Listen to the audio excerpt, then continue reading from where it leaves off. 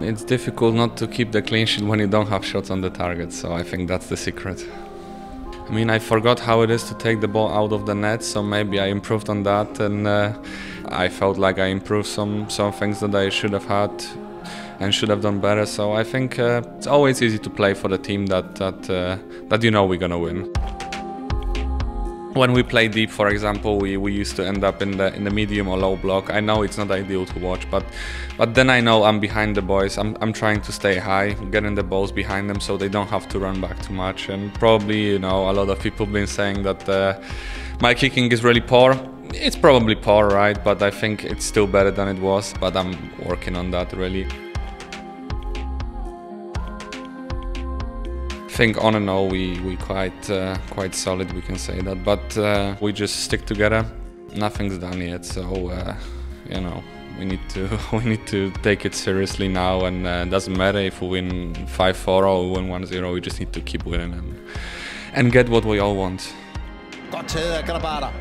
I'm always trying to believe in myself, and I do believe in myself. I know what I'm capable of, but you know, if the team in front doesn't help you to raise it, then it's quite difficult to keep it. And I think we lost twice this season. You know, it was not many moments that I didn't get the help, and I always praise the guys in front of me because, let's be honest, mainly the clean sheets is job of the team, not mine. You know, I don't remember in my short career how many games like this in a row I had that was barely a shot on the target. You know, and you know, on the other side, it's nice to get the praise for the clean sheets and all that, but I don't think it really should stick to me. I think it should stick to the players in front of me because I'm not asked to do much in the games, and I'm not gonna say it's boring to play games like this because that would be silly, but yeah, I would like to do something sometimes.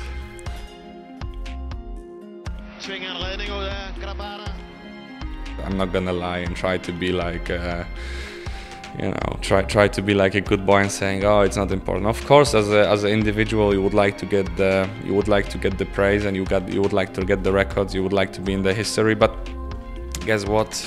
Do I care about it?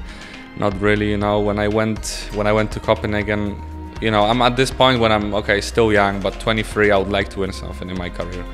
So if we are the team that concede the most in the league, but we are winning the league easily, what's the problem? There is no problem.